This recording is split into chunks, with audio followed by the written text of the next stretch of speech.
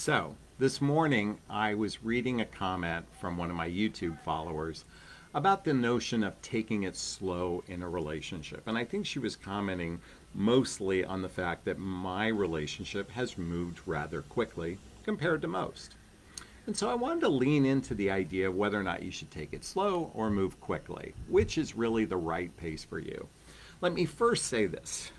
Every relationship is different. You cannot peg one relationship against another, against another, against another. And when I say peg, I mean, make comparisons. And certainly there is a value of looking at relationships from the perspective, not just from a role model, but also to what you can glean from the lessons learned from every relationship, whether it's your own relationship or other people's relationships. I think there's a real value of getting a sense of context so you can make your own choices.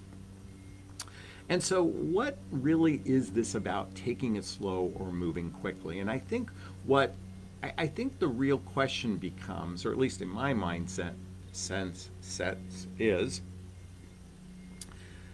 do I feel a level of trust with this person? Do I feel safe with this person? And for some people that meet, much like the way my girlfriend and I met, we felt an affinity for one another right from the get-go. So number one, we had a strong connection with one another that wasn't predicated on lust or limerence. And what I mean to say is lust is that sexual desire you have for someone. And while I felt sexual desire for my partner, I wasn't craving that as the sole reason for getting to know them. So that's number one. Number two is limerence. Limerence is extreme infatuation. This is where you literally put someone up on a pedestal. And whether you're a man or woman, I think this happens frequently when we think we're with someone that's maybe better than us. And that's certainly a reflection of our own capacity of not feeling strong within ourselves. And I've experienced that. I've experienced that with women whom I've never met. I love their pictures. I was so enamored by their photographs that I put them practically up on a pedestal. Okay, so coming back to what I said, a strong connection, because what I've experienced with my partner was an affinity. I think we feel an affinity for one another.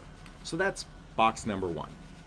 Box number two is that we're rather intentional with each other. We're rather intentional with the process. In other words, we practice radical honesty. We practice laying our cards on the table, meaning we've expressed our past relationships. We've actually unpacked our past relationships as a backdrop to how we might operate in the future. And we've been very intentional what our needs, wants, and desires are in a relationship. So that's the intentionality.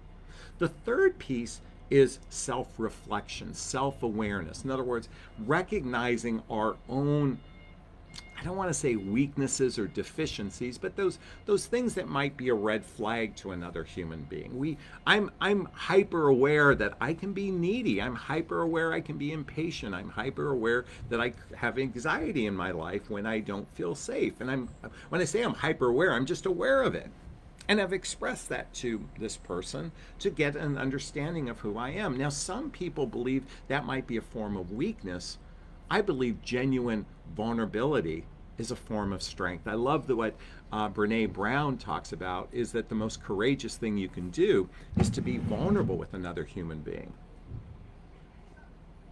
So in our case, because we had these, we were capable of moving much quicker. Now, I think also the distance, because this has started as a long-distance relationship, that's not going to be the long-term plan of it, and actually it's going to change rather quickly, is that we had concentrated time with one another to explore the depth of our relationship. In fact, at one point we spent 12 days together 24/7, okay?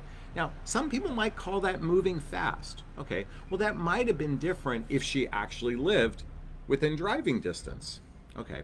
So now let's talk about taking it slow. So I was talking to her this morning. I go, how do you think this relationship would have been if you lived in the same town? Well, I think it would have ended up the same way. Now, partially because our lifestyles are conducive to actually spending a fair amount of time together. One of our mutual love languages with each other is both physical touch and quality time. And for me, my number one love language is words. Although I'm also recognizing that those are my top three: words, physical touch, quality time. So I desire that connectivity on a regular basis. And she does as well. So taking it slow, well, I think what happens with taking it slow is that there isn't a feeling of trust, and for some people they need to move at a slower pace to build trust.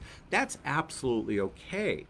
The challenge with the slower pace, though, is you could spend months upon months upon months with someone and not know if you're in a significant relationship with someone because they're taking it slow. I was recently talking to a woman who spent 4 months with a man who said, I'd like to take it slow, and she was uncertain if they were in a committed relationship. They were having sex together, but she was uncertain about what his desires were because he wasn't intentional in the process, because he wanted to take it slow. And, so I think it's really important, if you want to experience a juicy, delicious, happy relationship, I believe, is to quickly lay your cards on the table right from the get-go. Be radically honest, and radically honest simply means vulnerable, authentic, and transparent with this person. Because transparency in the sense of if it's material to the relationship or a potential relationship is express what's coming up in those cases. Does this guarantee, could you have a false sense of intimacy with somebody if you move quickly? Could it be a Tinder swindler? Absolutely. But what I'm not suggesting that, moving quickly from a love bombing perspective, from that lust or limerence perspective, because absolutely this could blow up in your face. It's about really moving in from a sense of intentionality, and more importantly, is discussing those spaces within you that might be a weakness in the relationship or a red flag. So, she and I, in our particular case, we completely unpacked our childhood wounds and our traumas as well as our adult traumas. We've unpacked it with one another as our level of communication. Our communication isn't, how's your day going? Did you have a good day? I hope you had a good day. Most people focus on their individual day because they're focused in the moment. And I'm here to say, if you want to build a bond with someone, there might be some value to unpacking your childhood wounds and traumas and adult traumas, and at the same time you have to be aware of those things. Now, interestingly enough with her, she really has never been with a man like me that actually explored those things. So I was flushing out her past experiences with her parents to get a sense of who she is. I'm here to promote the same thing, is you have to flush this out of another human being, and I prefer to do it sooner rather than later, because the worst thing that can happen, like the client I was talking about, 4 months into a relationship, the guy wanted to take it slow, and it was a meandering relationship. He was getting all the benefits of sex from her, but they weren't really building the deep roots of trust. How do you build trust with someone? Social activities, hobbies, mutual interests, spending time with family and friends, traveling together, teamwork, building skills both in our personal and professional life, intimacy, both physical and emotional intimacy with one another.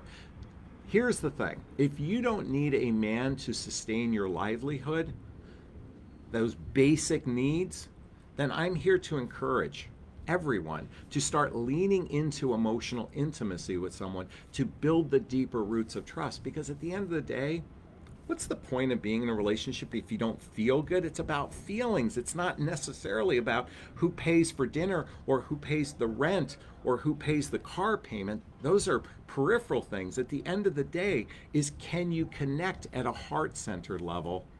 And that's my invitation for everyone, to focus on that. So how do you make that happen? Institute radical honesty, laying the cards on the table right from the get-go to create a better chance of having a successful relationship moving forward. Taking it slow, moving fast. Go at the pace that feels right for you. And at the same time, ask deeper questions sooner rather than later so you don't waste time by taking it slow. All right, that's my invitation. I'd like to hear your thoughts on this. Please post a comment below. This resonated with you. If you have something to share or add. As always, if you find value in the group, please tell your friends about Midlife Love Mastery. Send them to my website, jonathanaslay.com. Have them click the group coaching button so they can join our fantastic group. And I'm going to sign off this video as I always do. First off, giving myself a big, gigantic Jonathan Bear hug of self-love. I'm going to reach into the camera and give you a hug of love if that's okay. I'm going to ask you to turn to someone, a pet, a teddy bear, a pillow, and give it or them a hug of love, because hugs are a great source of love. And let's face it, we could all use more love in our lives. Thanks a bunch. Bye-bye now. Bye-bye.